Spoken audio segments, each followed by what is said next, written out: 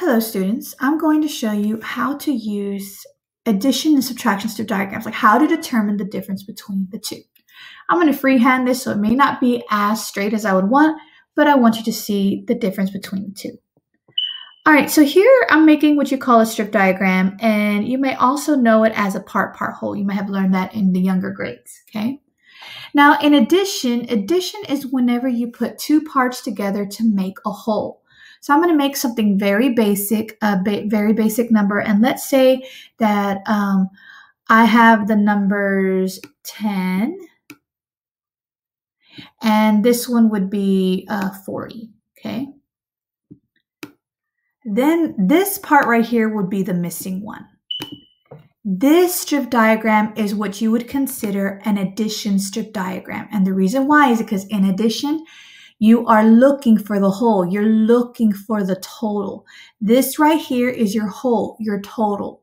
These are your parts. So in addition, you're putting together the parts to find the total, to find the whole, okay? So this strip diagram represents addition. As a matter of fact, we'll put that note there to remind ourselves that the top part is the whole, and the whole is also known as the total or the sum, okay? So that is what this part is. This part will be the whole or the total, okay? And that's why we don't know it, because in addition, that's what you're trying to find, the whole, the total. Then we have subtraction. And subtraction, here's our strip diagram, and I'm actually going to use those same numbers, but it's going to look different.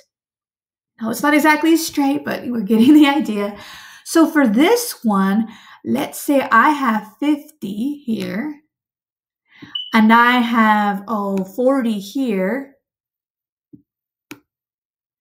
but I am missing this little part, okay? Now, we know what it is because of fact families, but if you were just to see this, you would know that this strip diagram represents subtraction. So this strip diagram represents subtraction.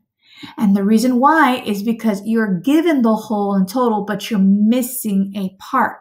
Because in subtraction, you're not putting together, you're not composing, you're taking away from a whole, from a total, okay? So when you see a strip diagram that is giving you the whole, but you're missing a part, that is subtraction. So that is how you can determine if a strip diagram is for addition or for subtraction. Again, in addition, you have the parts, but you're missing the whole. See the question mark?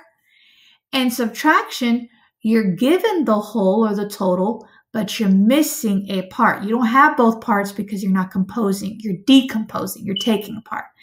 That is how you can determine the difference between an addition and subtraction strip diagram.